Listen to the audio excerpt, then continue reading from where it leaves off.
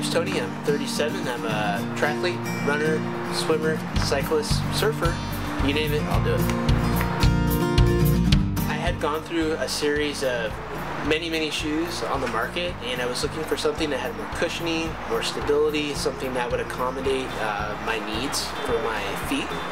I was born with bilateral club foot, which means that I have foot deformity in both feet. So they told my mom that I wouldn't be able to, I wouldn't be able to be very active. I wouldn't be able to be like normal kids. I'd be in a wheelchair by the time I was 20. I would have all these things stacked against me. Through the foot deformity, I'm really challenged in finding footwear that accommodates my needs. My feet are extremely flat. My feet don't flex like normal.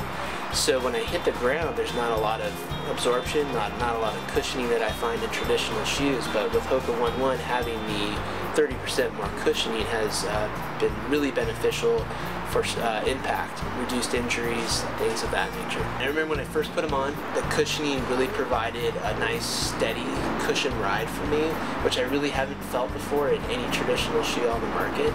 I noticed that immediately after my first run in Hokas that I did not experience a lot of pain that I normally did in other shoes.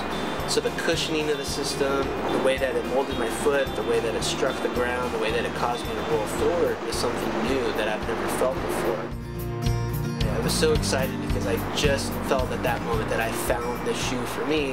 After many years, hundreds of dollars spent on shoes throughout months and months of trainings, I found a shoe that finally worked for me. It was just a magical moment. Miracle of Feet is a foundation that goes into remote parts of the world to train local doctors in non-surgical methods for treatment of club foot. A couple benefits of non-surgical methods are the price points. So for about $300, a child can have casting and lifetime treatment and for correcting the foot deformity versus traditional surgery, which can be costly and sometimes ineffective. You can support Miracle Feet with financial gifts. You can also support Miracle Feet by getting the word out, getting the website out, miraclefeet.org. Doing research on statistics of clubfoot, informing people about clubfoot, and treatments that are available for children with club feet. There's all sorts of things that we can do in terms of getting information and resources out to the general public.